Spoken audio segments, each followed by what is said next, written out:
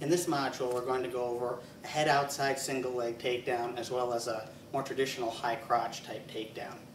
I'm going to presume that you're familiar with the first module on setups, attacks, drop stepping, etc. We're going to be moving on mostly from there. I'm also going to presume that you have some familiarity with the instructional on the double leg takedown, because there's a lot of similarity between the outside single or head outside single and the double leg takedown. In this module, we're going to review methods to attack, secure, and finish a head outside single as well as a high crotch takedown.